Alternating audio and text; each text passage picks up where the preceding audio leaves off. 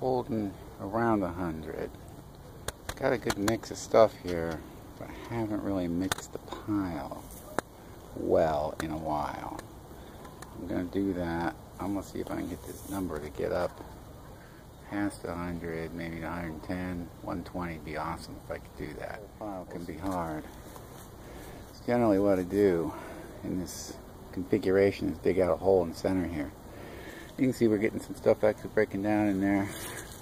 And using my pitchfork here, speared a remnants of a tennis ball from my dog Laker's younger days, probably. Anyway, now I'll put the new stuff in this hole here and put the older stuff back on top. It's kind of how I mix things up every few weeks. Probably should do it more often, but this technique, it works pretty good.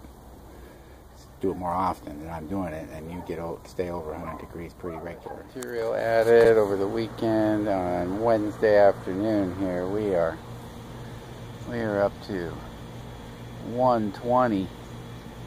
Very cool. Well, not very hot actually for the compost pile.